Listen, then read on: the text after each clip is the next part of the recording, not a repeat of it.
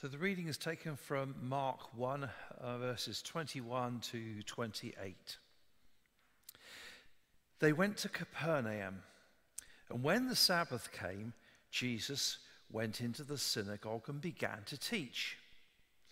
The people were amazed at his teaching because he taught them as one who had authority, not as the teachers of the law. Just then, a man in their synagogue who was possessed by an impure spirit cried out, "What do you want with us, Jesus of Nazareth? Have you come to destroy us? I know who you are, the Holy One of God." "Be quiet," Jesus said sternly. "Come out of him." The impure spirit shook the man violently and came out of him with a shriek. And the people were all so amazed that they asked each other, "What's this? A new teaching? And with authority. He even gives orders to impure spirits, and they obey him." News about him spread quickly over the whole region of Galilee. This is the word of the Lord.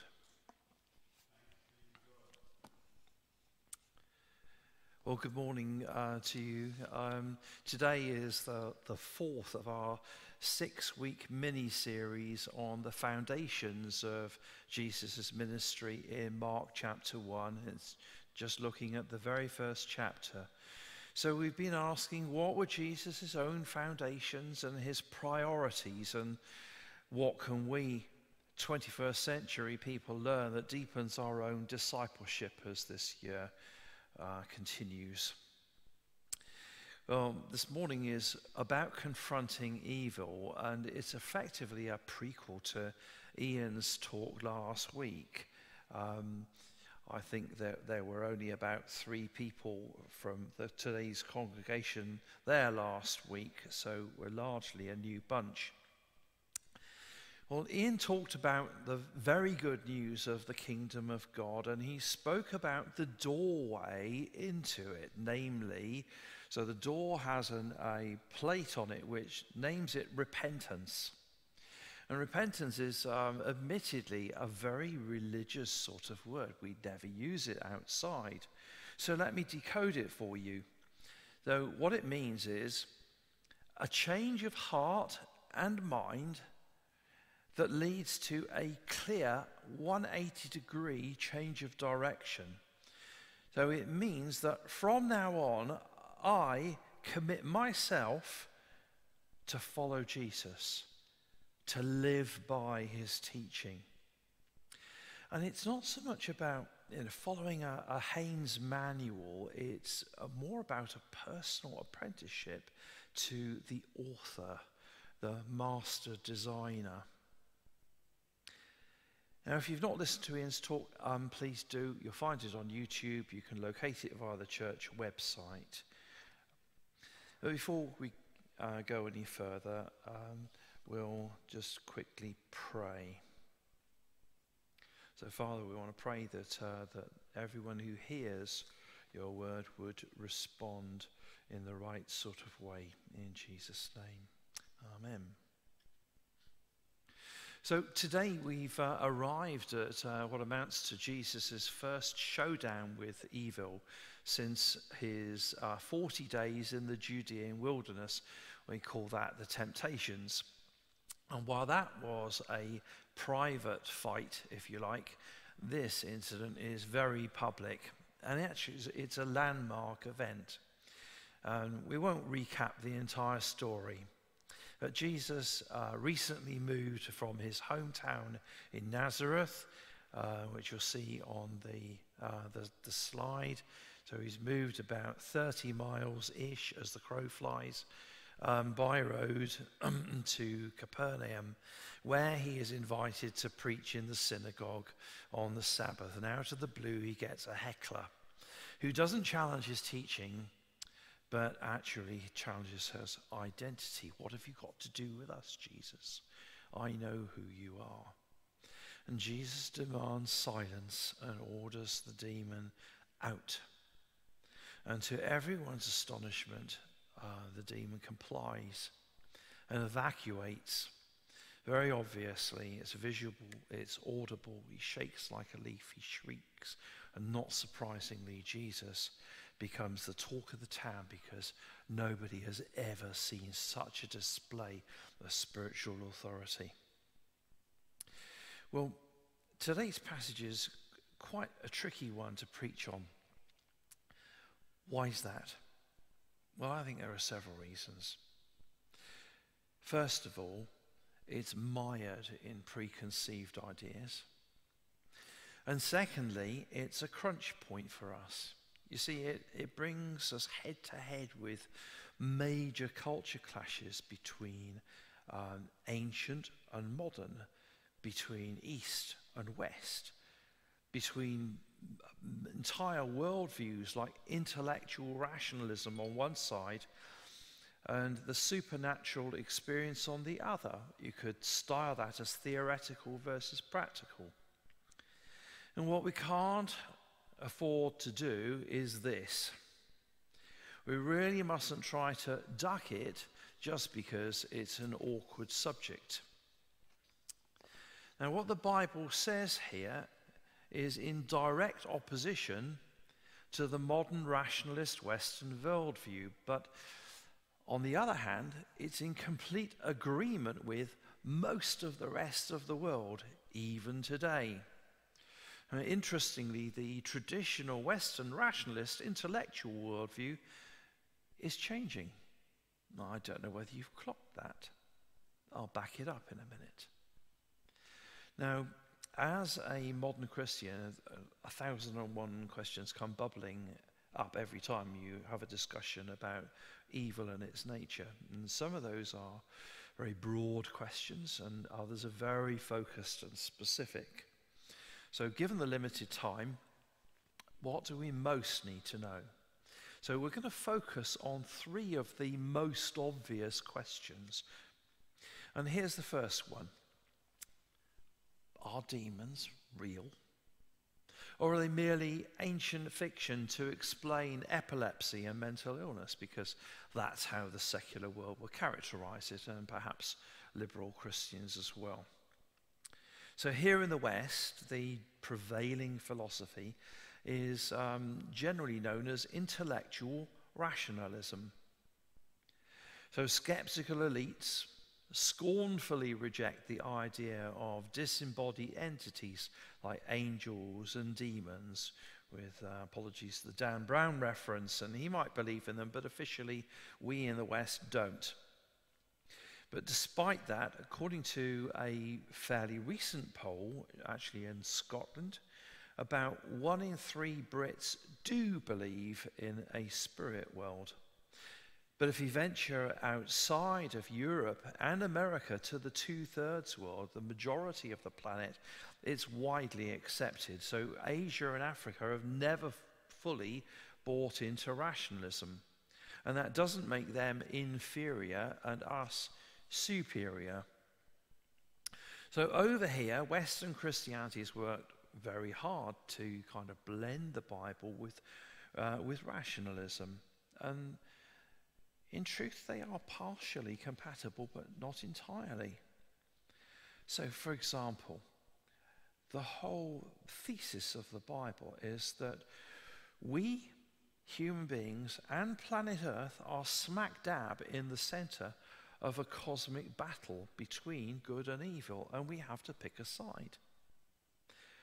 There's no such thing as neutrality because, unfortunately, by default, we're on the wrong side.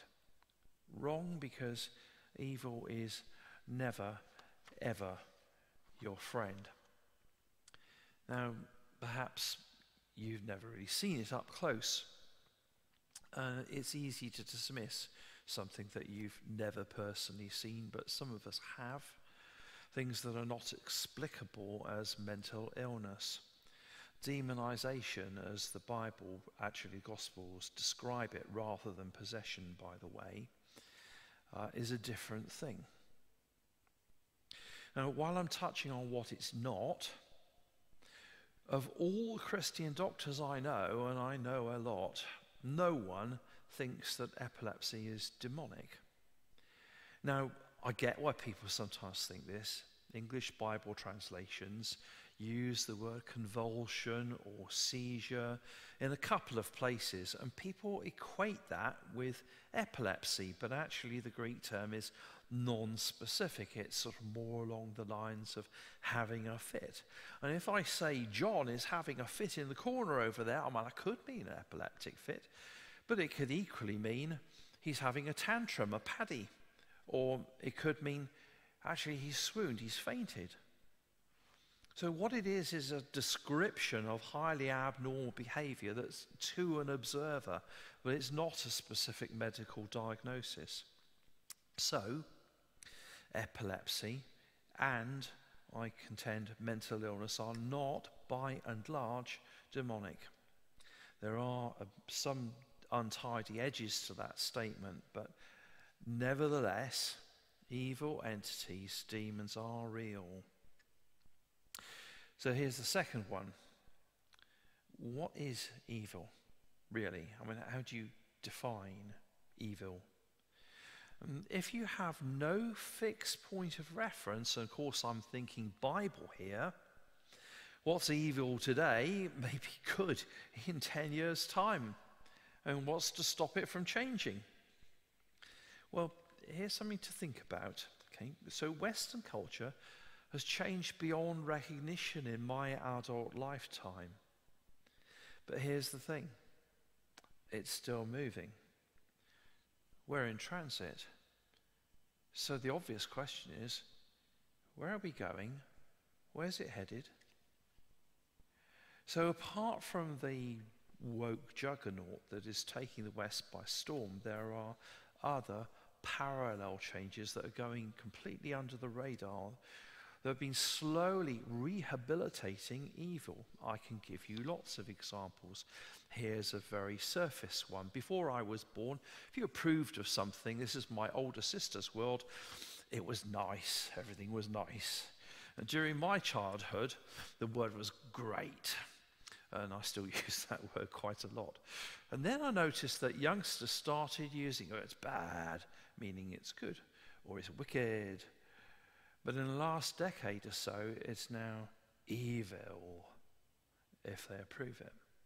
Now, is that just words? Is it just surface? Is it trivial semantics? I don't think so. And here's why. Because it's not the only thing. So have a look at this slide. So I'm going to leave you a few seconds in a minute just to kind of take it in. What it is it's a montage of current shows or films, or very recent ones, that actively glamorize the occult. Have a look. I don't know whether you've seen any of them yourself. You might have. What's the direction of travel here? Where do you think it's leading us? So it's not harmless. See, people sometimes think it's equivalent to a Hans Christian Andersen fairy tale like Hansel and Gretel or something like that, but it's not. Because under the new regime, good and evil are being switched. Do you get that? And the upshot is that youngsters in particular are being sucked into that world. And I think we can expect far more crunch encounters of the sort described in this morning's passage in coming years. So, be ready. And the third and final question is, can Christians be directly affected by evil? Well, the principal takeaway from this gospel reading is that Jesus has absolute authority over evil. Here's an excerpt from one of John's letters. You, dear children, are from God. The one who is in you is greater than the one who is in the world. So who's the one with the power? Well, we are. Here's another one. This is from James. Submit yourselves then to God. Resist the devil and he will flee from you. So actually, you just need to stand your ground and say no. And that's all. You have the power in your own hands if you are in Christ. So if you are Jesus' disciple and you have the Holy Spirit, you are safe. And what's more, you have his delegated authority yourself if confronted. That's pretty good news, isn't it? So there is no need ever to be afraid of this kind of thing. Because if we willfully, consciously disobey Jesus and we dabble in the occult or porn or indulge in corrupt business practice, we remove ourselves from God's protection. It will not go well for us if that is the case. God will let us suffer because it's the kindest thing he can do to get us back. Sometimes we have to feel the heat. But if we maintain a close relationship with Jesus and we live in his shadow, we're untouchable. There is one frequently underestimated, less obvious way of sabotaging our spiritual lives, though, and that's to make excuses for our own mundane, low-level, workaday evil, which we call sin. Here are a few typical things that we turn a blind eye to. I dare say you can extend it. So if I slag off colleagues at work, if I'm habitually, indiscriminately cynical about everything and everyone, if I indulge in gossip or just don't challenge it, if I routinely bend the truth to suit me and my agenda, if I care more about my holiday or my Netflix subscription than the poor. If so, then I'm joining hands with evil, whatever face I present to my friends at church. And if that niggles you, well, good, because it means that God is on your case and he's still challenging you because he cares about you. So yeah, you and I, we can be affected by evil, but there is an antidote, and that's keeping company with Jesus. So to finish with, here are a few very straightforward take-home points. So the first one we've already just covered, so it's never excuse your own mundane evil. Secondly, realize that Jesus has total authority over the enemy. You pick the right side. Third, don't be afraid, because if you're walking hand in hand with Jesus, you are immune, you are untouchable. Defy him and you're not. Beware of culturally acceptable dabbling in evil. If you're watching occult movies, you are tacitly approving of it. That's consorting with the enemy. Keep your focus positive on God, on kindness and truth and grace, because God is good all the time. Think of that. Never obsess about evil, and do not seek confrontation with evil. If it comes to you, fine, but even then, never tackle it alone. Jesus is the only one who did that, actually. The disciples were always in twos, and Paul always had companions with it. Never tackle it alone. And lastly, just to reiterate what I said at the start, if you weren't here last week, have a look at Ian's talk from last week. So the defeat of Satan ushers in the kingdom of God. And as I said, this talk really is a prequel to his talk. They go hand in hand. And that should give us plenty to think about, to act on, and to be hugely encouraged by. Amen.